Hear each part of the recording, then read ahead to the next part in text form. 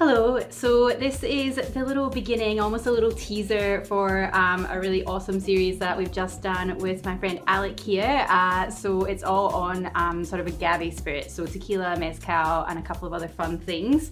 I'm always happy to admit when it's something that I don't know as much about, so very glad that I could have a proper expert along. But he did bring a pretty interesting little accoutrement to go alongside, which is some crickets, right? Yeah, from Mexico.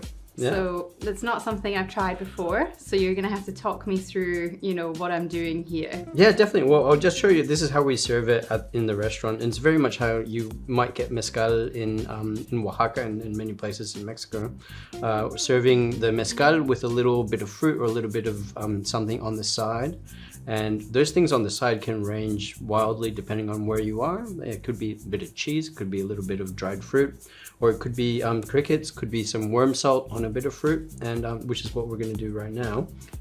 And this is basically how we're serving some of our nicer mezcal in the restaurant. So I'm just going to cut a little bit of orange, and I think a lot of the reason why it does get done like this is because it's not just to hide the flavor of the mezcal, it actually brings out a lot of different characters in the mezcal, which I think is really interesting. A little like complementing rather than competing, I suppose. Yeah, that's right. And so,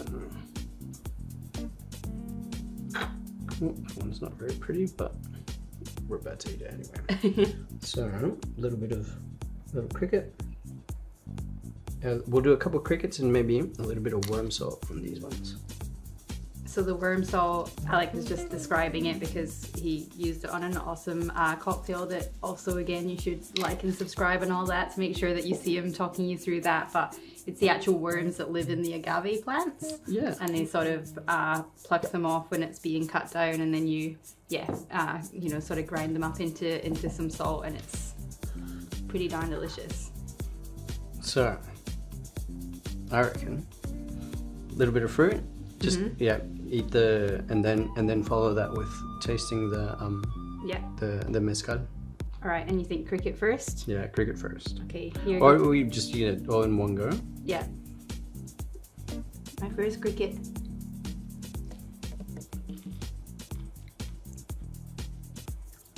Yum. Crunchy. There we go.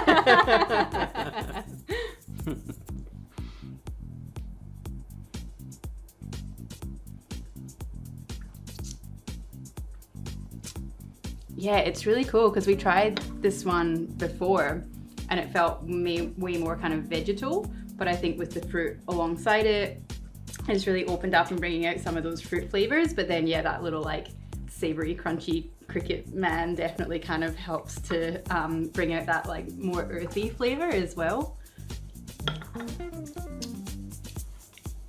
Definitely, yeah. It changes. Yeah, it really does change it.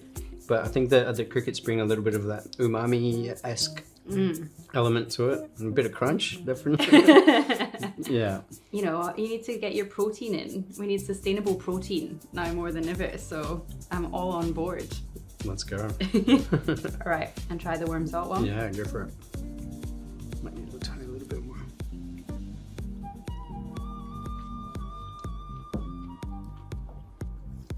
That salt is so good. It's like a little bit smoky as well.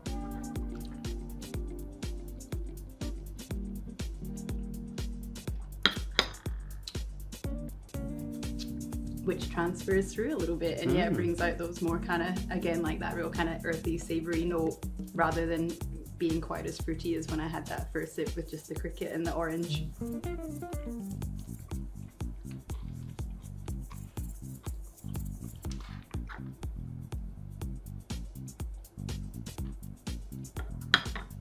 You see, for me, that because it might be the salt in the worm, but now you get more of the fruitier notes of the mezcal, whereas after the cricket I got the earthier maybe notes. Yeah, right. I feel like I got it the other way. The other way around? Yeah. Everybody's palate's different. It's true. Such is life. Yeah. But in general, fruity, earthy, and savory, and delicious, and just a pretty awesome little experience there. So Yeah. thank you very much for that. No, you're welcome. Mezcal with crickets and worm salt. So now you know.